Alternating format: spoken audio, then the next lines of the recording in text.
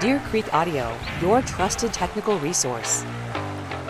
This video will show you how to use miniDSP device console, REW, or Dirac Live to achieve the subwoofer sound you always knew was possible. Properly integrating a subwoofer into your stereo system is one of the most powerful ways to increase clarity, imaging, dynamics, and all the attributes audiophiles associate with a high-fidelity, full-range system. Using a miniDSP 2x4 HD, Flex, or SHD, you can integrate and tune a subwoofer into your 2.1 or 2.2 system and enjoy an enhanced listening experience. Subwoofer integration includes the tasks of optimizing speaker levels, crossovers, and delay settings. Once these tasks are accomplished, the results are seamless integration of the deep bass response, improved clarity and power handling of full-range speakers, optimization of audio accuracy and dynamic range. Finding the best subwoofer configuration will depend on your system setup. If you are building a 2.1 system, your subwoofer will need to be driven monorally. If you are building a 2.2 system, you have the choice of a pair of monorized subwoofers or stereo subwoofers associated with the full-range speakers. A 2.2 monaural setup can be beneficial in cases where aesthetics dictate the location of the subwoofers, or when the full-range speakers have large subwoofers. Or a 2.2 stereo subwoofer system would be used when the subwoofers are located in close proximity to the full-range speakers. Following are measurement and room correction hardware configurations for the miniDSP 2x4 HD, Flex, and SHD series. You'll need to select the proper USB cables to allow for convenient access to the device console computer and for the microphone to move freely around the listening measurement area. Be sure that all of the subwoofer cables are shielded, low loss, of adequate length, and securely connected.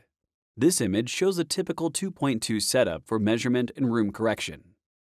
A 2.1 system with a single subwoofer will use channel 3 configured as a monaural output.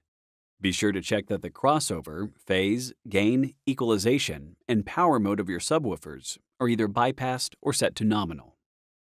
This chart shows how your subwoofers should be set, so as to not interfere with the parameters that will be set up in the miniDSP device console. Generally, subwoofers can be placed against the rear wall beside the main with the full-range speakers pulled out for imaging purposes. Before proceeding with tuning, it's a good idea to experiment with various subwoofer positions and orientations, depending on aesthetic and room limitations. By using REW, you can see in real time the effects of the changes in position.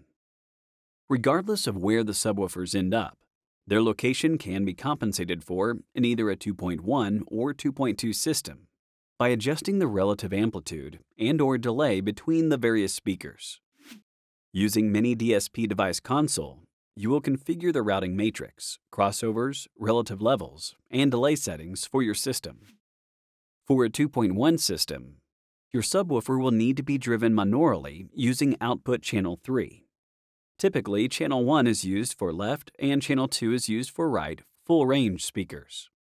You also have the opportunity in the routing matrix to adjust relative channel levels, as shown in the highlighted boxes. A 2.2 dual monaural setup can be beneficial in cases where aesthetics dictate non-symmetrical locations, or when the full-range speakers have large woofers. An added benefit of monaural subwoofers is the ability to cancel out room modes that otherwise might be present in the stereo setup. A 2.2 stereo setup would be used when the subwoofers are located in close proximity to the full-range speakers.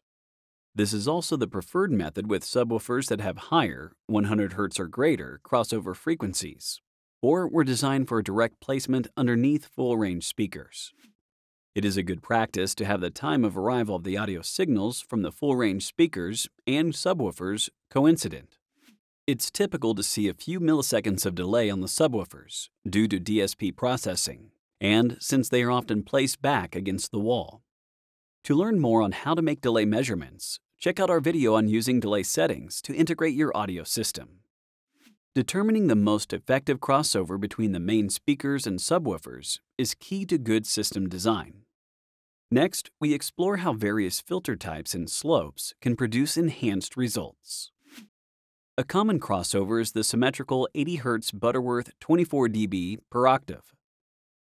This next example is for a crossover between a 12-inch full-range speaker and a high-powered 15-inch subwoofer.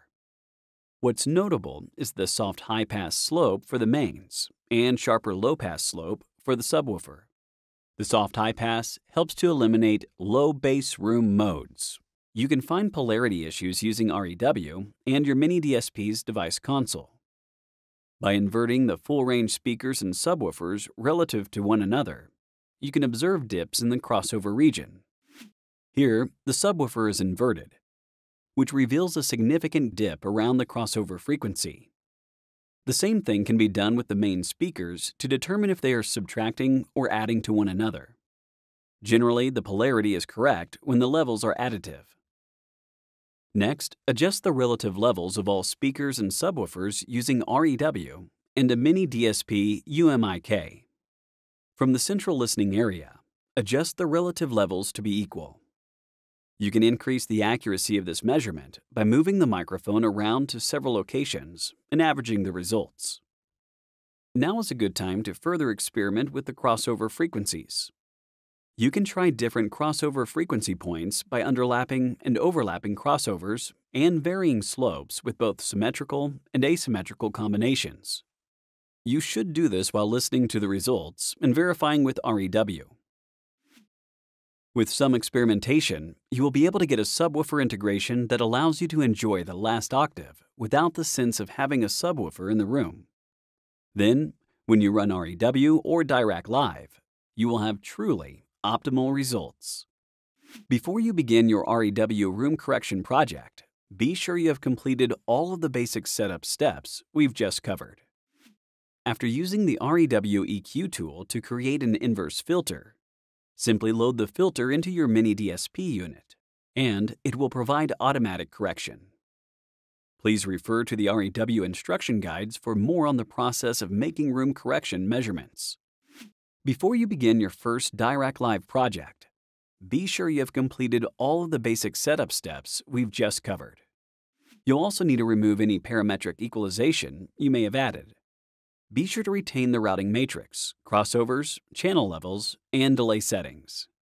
For a detailed description of the process, check out the Dirac Live user manuals. Be sure to visit us at deercreekaudio.com for more resources, tech blogs, and product details. Keep watching our YouTube channel for more video releases.